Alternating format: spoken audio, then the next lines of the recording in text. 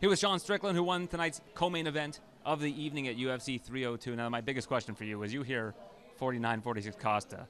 I mean, what are you thinking in that moment? You know, man, the judges are crazy. The judges are crazy. And, you know, I'm a little bit too outspoken with my beliefs. And sometimes I think that bias backfires on me a little bit. But, you know, you leave it in the hands of the judges and you lose, you just sack the up and take it. You know, you're a man in the cage, you're a man in the arena. It's up to you to do it. If you leave it in the hands of the judges and you get I don't know. I mean, to me, that's about as clear of a fight as you could possibly have. It was just hard, man. It was a bad fight, really bad fight. You know, like I'm an unathletic fat white man, you guys. I can barely run, dude. I run 5'8", you guys. So it's like you get someone backing up like that, and my lumbering ass. So, you know, I kind of wish there's a little bit more in the pocket, but it is what it is. The thing that gets me when I watch you fight is, you know, we all know what you're going to do. Like, everybody who faces you knows what you're going to do. They just cannot stop what you're able to. What makes what you're able to do in the cage so special that people are unable to figure you out? I strive for excellence in the gym. It doesn't matter if you're a world champion kickboxer, if you're a world champion boxer. I will spar you, and I will spar you till I figure you out. I look for, when I walk into the gym, I never get easy work. I never pick the easy guys. I pick the killers. And, you know, when it came to Costa, I don't know Costa's camp, but every time a badass walked in the gym, I was doing 5 rounds. You know, Johnny Eblin, sorry, man. He's a good friend of mine. I always forget his last name, but he's a Bellator middleweight champion. He is one of the best fighters in the world. And me and him go toe-to-toe, head-to-head every time he's in town, and that's what makes me so good. I spar the best every chance I get. Has there ever been a puzzle that you've been unable to solve in the gym from maybe a different weight class? Long that frustrates guy, you? Saudi Sai. Now, mind you, me and Johnny are neck to neck. But Saudi Sai, he's so long and lanky. He's a frustrating guy. He's a frustrating guy at the PFL. What's the difference between sparring him when he was 170 and now he's 205? Oh, God. Probably a lot worse. Yeah, now he just hits harder. You know. But, yeah, no. I got such a great team, you guys. My team is my family, you know. So I'm very fortunate. Do you think a championship shot is what's next for you? Yeah, I know. I paid my pennant. I paid my dues. I'll sit and wait. You want me to wait 3, 4, 5 months? I'll wait. Give me that belt shot. I'm on it. Now, you broke a record tonight, and I'm not sure you're going to like the record, but you now have the longest average fight time in middleweight history. Oh, God. Guys, you, Johnny. You. Yeah. I'm playing to the peanut gallery over there. Yeah, man, I don't know. We're going to ignore that question. Well, it's easy to solve that, though. Next fight out, you just get a first round finish. Yeah, dude, I'm telling you. Move on. I mean, you see how I'm doing the Karate Kid? Like, you got to do that to catch Costa. Like, come on, man. All right, Sean, it was a pleasure speaking with you. Best of luck on whatever comes next for you, and safe travels home. Yeah, I appreciate that. Thank you, guys. Here with Kevin Holland, and I just spoke to your coach, Crew Bob, and he said you were happy this week. Yeah. And when you're happy, you're at your most dangerous. What was it about this week that gave you that kind of mentality and attitude? Overall, just a good week. Right energy around me, right people around me. It's like it's just always cool when things just go swell, and things just went swell. Jersey loved me. I love Jersey. East Coast loved me. I love the East Coast, especially when it's not cold, so I with it. So that was an incredible finish for you. Did you feel like a pop of any sort when you had his arm? It seemed like you were twisting it in every possible direction you could. Yeah, we got the pop in the beginning, and then after that, I just couldn't find a pop again. I didn't want to rip it off the bone, but best believe if I have to, I would rip it off the bone. And best believe that guy was tough. When they stopped the fight, he was like, it's not off the bone. So props to that guy. If we ever go to war, I need somebody like that on SEAL 16 with me. You know what I mean? Do you understand why he was upset about the stoppage? Because it wasn't off the bone. Well, there you go. I guess you gave me my answer already in the last question. So you say you're a prize fighter. You're going to go where the prize is. But if you had your choice of a welterweight or middleweight fight next, what would you take? Whatever the UFC wants me to do. I'm pretty sure there's somebody that needs their ass whooped. Joaquin Buckley keeps running his mouth, and maybe I'll have to go whoop him. That is my son. You know, you got to always keep your kids in line. Then you got Nick. That's at 170, or that could be at 85. So it's like I'm down for that. Then at 85, there's probably a lot of guys I like to fight. I like a Marvin Vettori rematch if I'm going to stay at 85. You know what I mean? It's like I don't know what he did his last fight, but it's like I think I got my wrestling takedown defense a little bit better, even though I finished this one off my back. Maybe my jiu-jitsu just got better. I don't know. I just want to fight. And I want to fight like soon. You know what I mean? So that's me. Yeah, you took very little damage in that one. So very little damage and very little weight cut. So whenever something comes up, you're happy to take a short notice fight? Because, again, Crew Bob I just spoke to, and he likes that for you. Yeah, I need 1 week to take the family on vacation. I need another week to go hunt for a full week solid. Then anything after that, I'm ready to go. Where are you going on vacation? Wherever the family wants to go, I'll take them. So it's like short notice for that too. Short notice for everything, baby.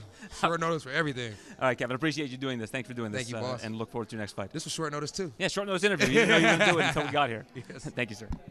American Top Team has their first lightweight win on the board tonight. Hopefully another to come in the main event. At least if you were to ask you and your teammates, that's obviously been a big thing. You've been a big training partner of Dustin Poirier for this camp. But let's focus on your fight. Must be great to get back in the win column in such dominant fashion. Yeah, we went out there. We got the win. I don't really care how I win. I just want to get the win. I took him down. He closed his guard, and that was the story. I think if he had tried to get up a little bit more, maybe I could have done a little bit more. But there's no reason to, take risks when there's a very clear path to victory. Yeah, I think people need to realize that this is a long-term career that you've got. Taking undue damage when you don't need to, when you can take the path of least resistance, get a win, get your win bonus. I mean, that's the smart way of fighting. Yeah, if I had let him up to please the crowd and gotten knocked out, he would have been the hero, not me. Absolutely. And when you look at a fight like this was a great opportunity for you to get back in the win column. How much does that take a load off of your back after a win like that? I wouldn't say there was a load. I didn't get into this sport to beat Bobby Green. I didn't get into this sport to beat Joe Solecki. I got into this sport to be a world champion. I know people are going to say, well, if you can't beat Bobby Green, you can't be a world champion. And we all know that's bupkis. Islam Makhachev got knocked out by a guy that went on a 7-fight losing streak after knocking him out. Things happen in this sport, and all you can do is minimize risk and keep working towards that belt. How long do you think your game plan would be in terms of getting a belt? Like, when you look at your map of your career, how far away do you think that is? I mean, Glover Teixeira won it at 42. John Jones won it at 23. Anywhere in between there. As long as I'm champion for one night, I really don't care.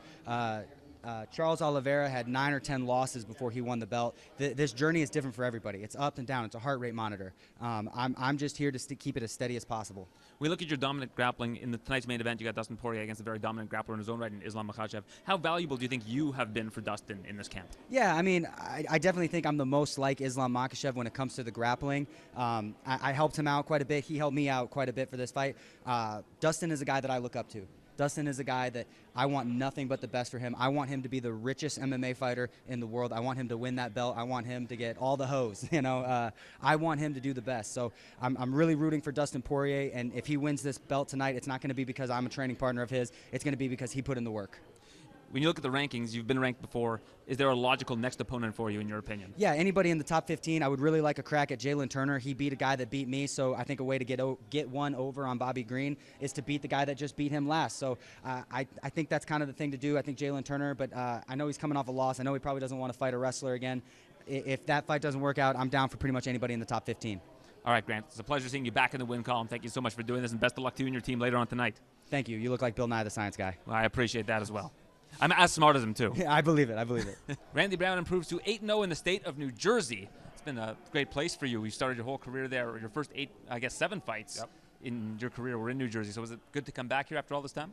Absolutely, man. Feels good. It's like my second home at this point, right across the bridge. Coming here, I drove here 30 minutes, so, I'm about to go home after all of this. We talked yesterday, and you talked about how Zaleski dos Santos was going to be a tough opponent for you. That turned out to be the case. Second round, a tough round for you, but the last 30 seconds of the round, you really shifted the momentum. You were able to reverse position, get him into a choke, make things difficult for him, and really change the flow of the fight. So how did you feel coming out of that second round, knowing you'd lost the round, but that you had kind of gathered that momentum? I had to just chalk it up to what it was. You know what I mean? It's fresh. We start fresh. We get to reset. Coach is screaming at me, telling me what I need to do. So I can't cry over spilled milk. It's gone. Sense of urgency in the third round, come out and make it do what it do, man. And how confident were you that you'd won the first round? Oh, I was smacking him up with that jab, man. I was good. I was very confident I had the first round in the bag. I knew he was going to come strong because he has a level of clarity because he's a veteran. He's been here, so he knows what's going on in there. So I expected him to come hard in that second round. He did. Zigged when I was supposed to zag. He got my back, and, I had to make the adjustments. You called out Jeff Neal after the fight. Yeah. It seems like it's overdue for you to be able to get a guy that's in the rankings. Yeah. I think that would be a good fight. Is that why you like Jeff Neal? You like the stylistic matchup? Yeah, I love the style. I know he's a great veteran as well. He's been around, dangerous guy, and a respectable guy. You know what I mean? I beat a guy like that I'm undeniable after that. You feel like you're starting to find the consistency that you need to move up those rankings? Absolutely. I think it's about time. What's been the key for you to get that, to be able to have this kind of confidence? Just being more deliberate, man, and knowing that I got the skill set. I've been here. I know I had the skill set by what I do in the gym. You know what I mean? I see it in the gym every day. My teammates know what it is. My coaches know what it is. And the fans and the promotion is just yet to see it because they only get to see me when I come out here, so they get to see a glimpse. And right now I'm more deliberate with what I do, and I have an understanding of putting it together, and we're making it happen now.